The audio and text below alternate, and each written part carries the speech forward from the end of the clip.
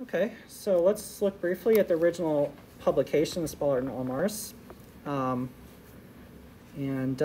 This was a publication based on their conference paper, which you can pull from AIAA today, and there's the AIAA citation. So they took their conference paper, they took the feedback from the community and published it in a peer-reviewed publication. And what I love to see here is they submitted on March 27th, 1992, and it was accepted May of 1993. So it took about a little over a year to get reviews back and criticism and fix up their paper. So when you submit your own articles and it takes over a year for review and publication, don't feel too bad, because maybe your work will be as impactful as a turbulence model that's in like every CFD code today.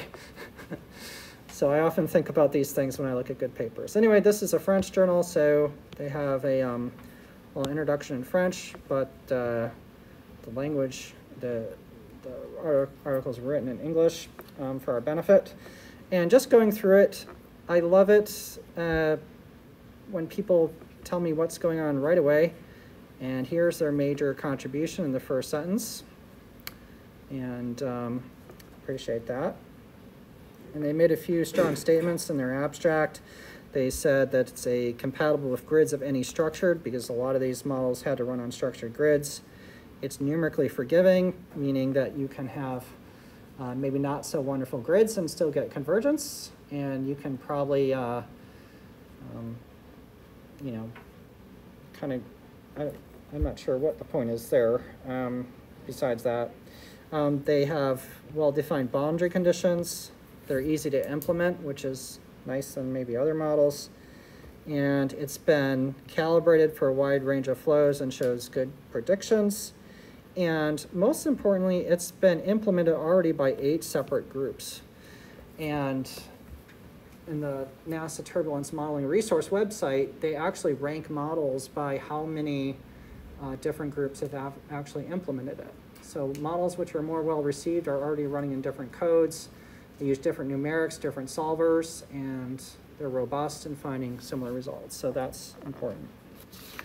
But we already talked to model a lot. I'd like to point out a few interesting things in the paper. They claim here, this is a nomenclature list if you wanted to see it, but they say that their model is, you know, local, so that's a benefit beyond other models. And they give some criticisms of K-epsilon models and other types of models, and they're big proponents of one equation model. So this little part is like criticism and what they believe as part of how they progressed their model in the field.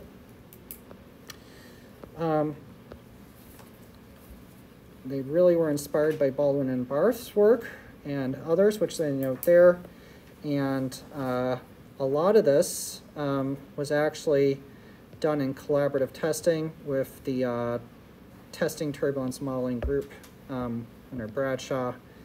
And they note this Kovasny model. Kovasny was a famous turbulence researcher, maybe not so much in turbulence modeling, but that was the outcome of their work. So that's all referenced. And I think if you want to kind of like see how 2 really smart people think, I think it's worth kind of scanning down the introduction of this article. I also think it's well written and a highly cited article. So I think those are nice things you can learn from reviewing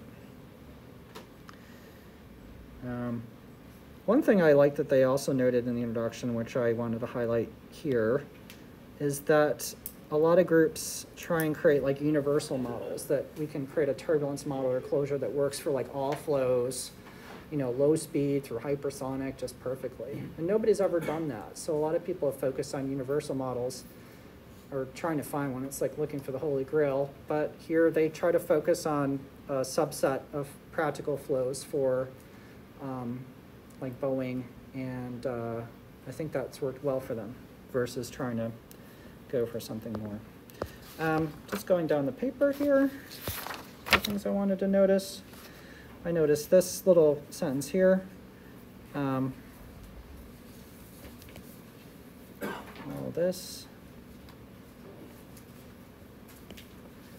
You'll notice that in the DC Wilcox work I just mentioned, that they chose for the initial model that S should go as omega, but you can generalize that a bit more and look for like a strain rate tensor in full 3D.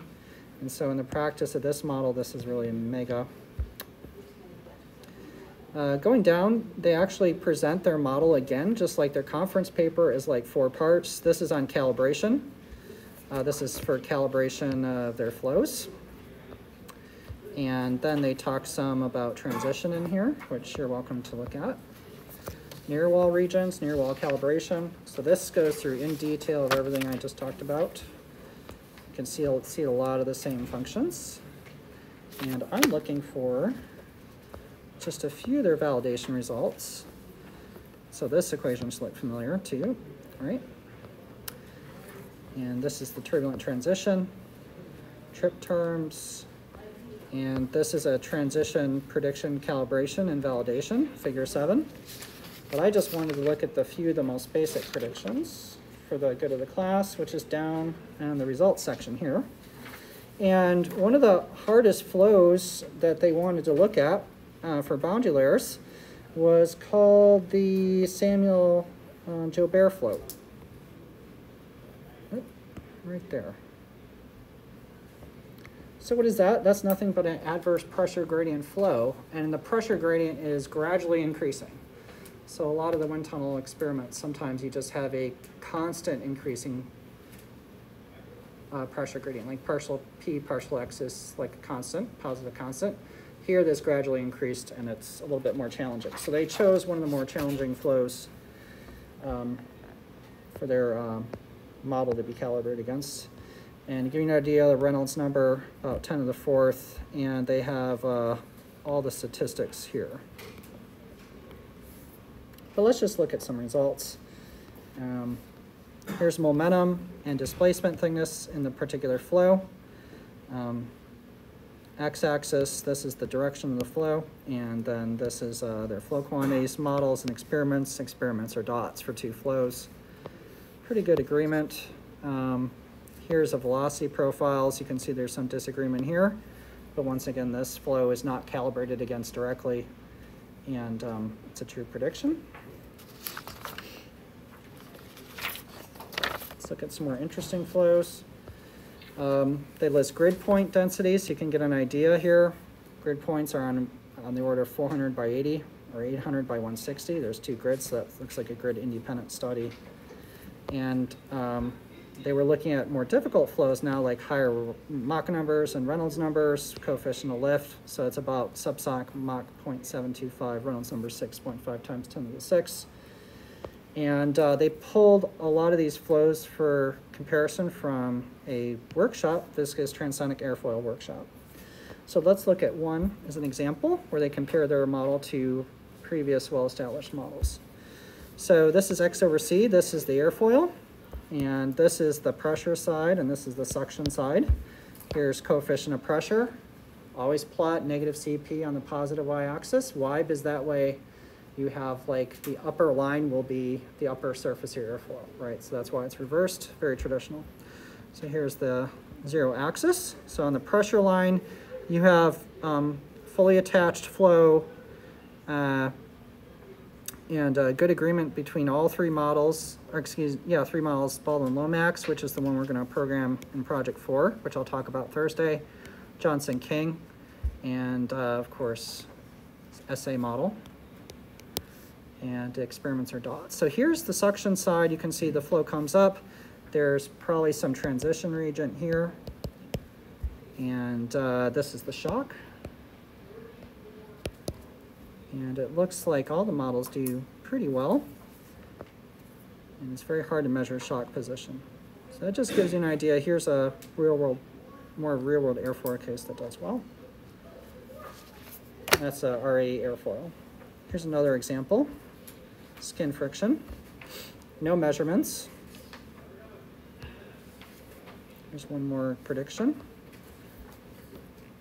Case 10, so same airfoil, different conditions. So this one is a little bit harder for the previous models, and here's the experiments. This is the shock.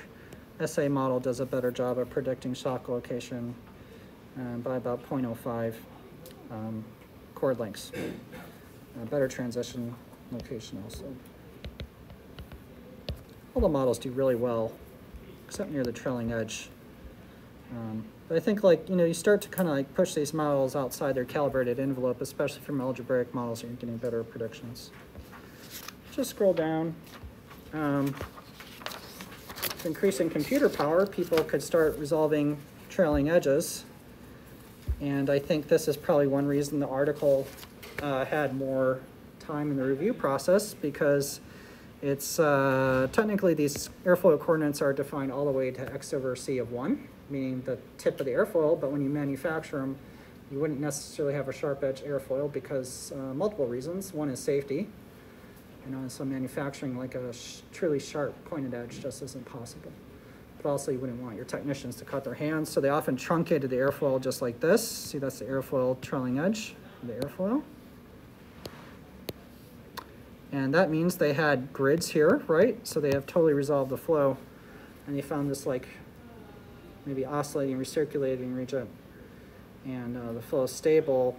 And I think it caused a lot of confusion for the experimentalists. In fact, they talk about this blunt trailing edge computation right there in the paper. And they even, in their paper, which impressed me, mentioned that the reviewers gave comments on the paper and went back in the paper, and they were thanking and referencing the reviewers' comments within their own paper. I don't see that very often, but I found it to be pretty polite, so that's a little tip for the future too. Anyway, summary and results of this particular article right here. Let's just circle this little part here. I think this was interesting.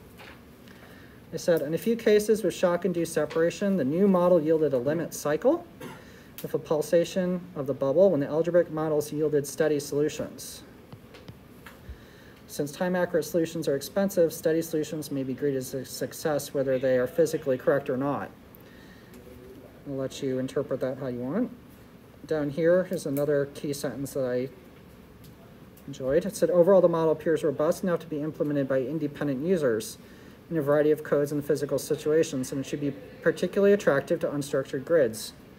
That was a huge and important statement, that a lot of the turbulence model development, the equations become so complicated at the end that they're very difficult to code.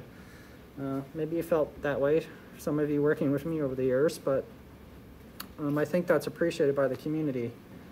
And I noticed some AIAA awards and others being given to people because their models were simple and applicable to just general engineers for their analysis, which I think is good. Anyway, down here they have the summary of the model. And this is a little bit different than the summary of D.C. Wilcox, but you can see it follows their original model development. So this is after the fourth part with the transition. As you can see, there's the FT coefficients. If you didn't want the FT model, you can just set FT2 to 0 and get rid of this last term. And then you'll have like the first part 3 base model, which we showed in the lecture we just gave. Okay, with that, I think we'll maybe spend some time just open question discussion about the third term project.